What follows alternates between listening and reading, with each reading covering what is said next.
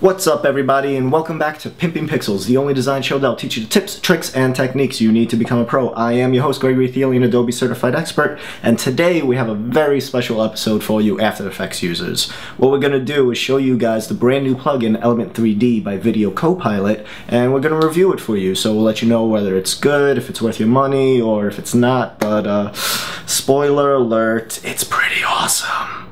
It's like really good, so let's just jump into it and show you what it's all about.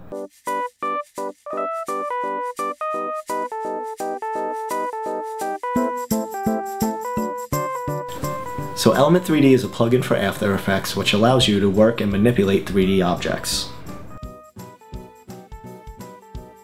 Now Element has a handful of preset objects that are already inside the plugin, but they also offer more objects that you could buy extra, or you could just import any OBJ file that you might have.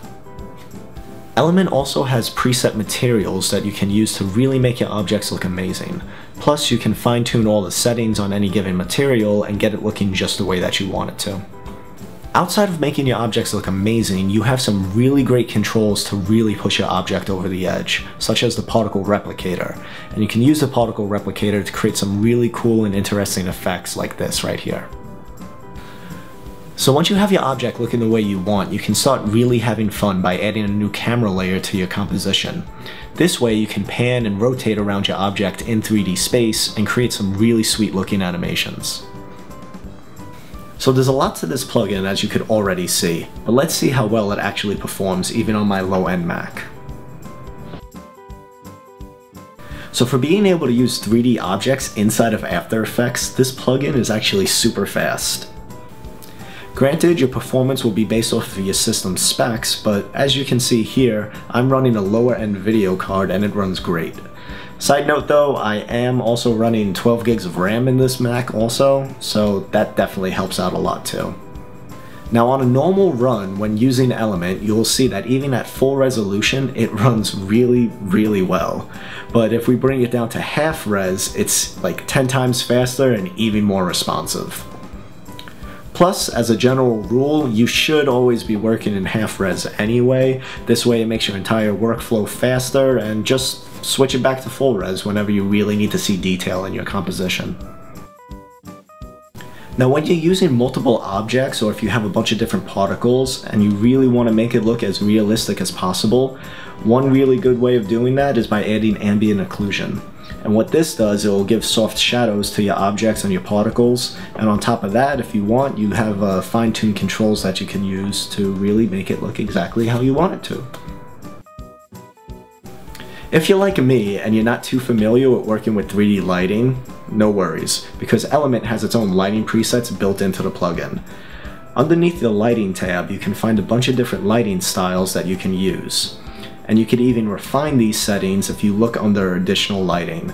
And you could fine-tune these settings to however you want to really make your object look great.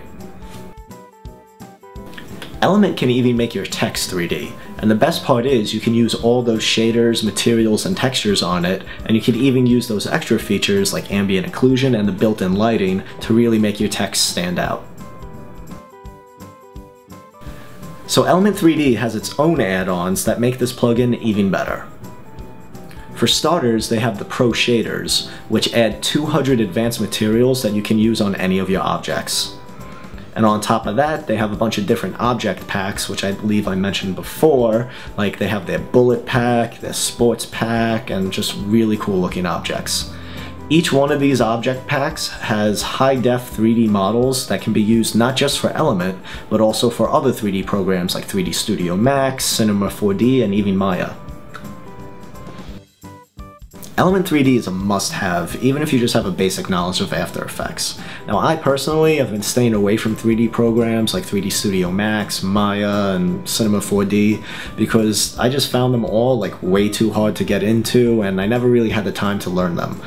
However, I know After Effects, and Element 3D makes working with 3D objects inside of After Effects super easy, super fun, and once you guys start using it, you'll have a blast with it and you just want to add 3D to everything. Even if you don't need 3D in your project, you're going to be thinking, how do I add 3D into this? How can I make it work? Because it's just that easy to do. You just want to do it with everything. So definitely go out and get it because it's insanely worth it. So if you guys want to see some in-depth videos and tutorials on how to use Element 3D, then all you have to do is head over to videocopilot.net, and you guys can see how easy it is to create cool looking objects like this.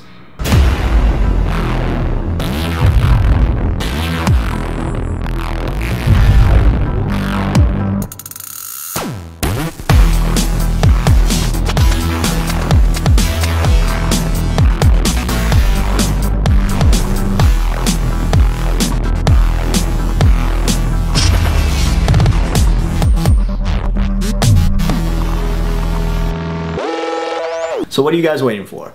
Go download Element 3D for After Effects today and keep on pimping them pixels. What's up everybody and welcome back to another episode of Pimping Pixels, the only design show that'll teach Pixel to shut up. What we're gonna do is show you guys the brand new plugin Element 3D, and we'll show you how to make cool looking stuff like this. Desktop.